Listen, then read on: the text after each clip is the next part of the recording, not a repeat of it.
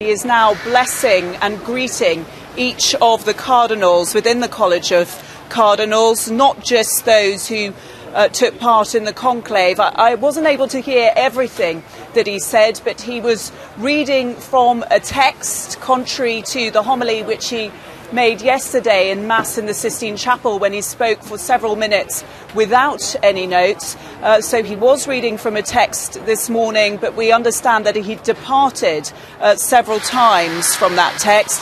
He paid tribute to his predecessor, Pope Benedict XVI, or Pope Emeritus, as we should now call him. He said that Benedict lit a flame in our hearts. He also said that he'd been able to feel people's prayers and solidarity. And to the cardinals, he said that they were a community. He said, we are close, we are friends. And he also said half of us are in our old age. Now, there has been some talk over the past day or so about the fact that this particular Pope was elected because of his age, 76. It had been thought that he'd missed his chance, really. But he said old people house the wisdom of life. He said wisdom is like good wine and gets better over the years. Then we must give this to the young people.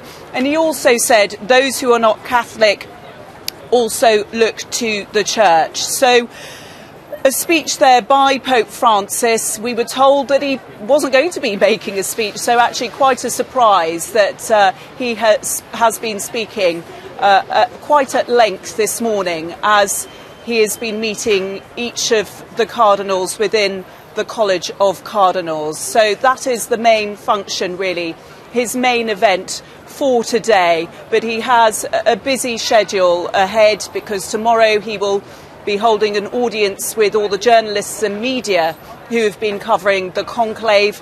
And then on Sunday he will be presiding over the Angelus prayers here in St. Peter's Square. We're told he'll do that from the window of the papal apartment, even though he hasn't officially moved in yet.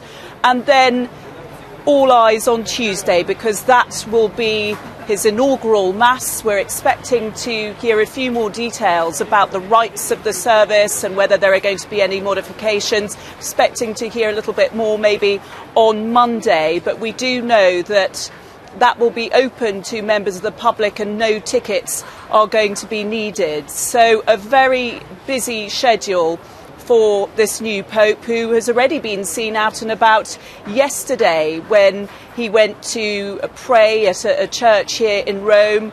That was his first task, to pray to the Madonna, and then he held Mass yesterday afternoon in the Sistine Chapel. So it seems there is no gentle easing in to this new role for Pope Francis. It is busy from the moment that that white smoke was seen from the Sistine Chapel.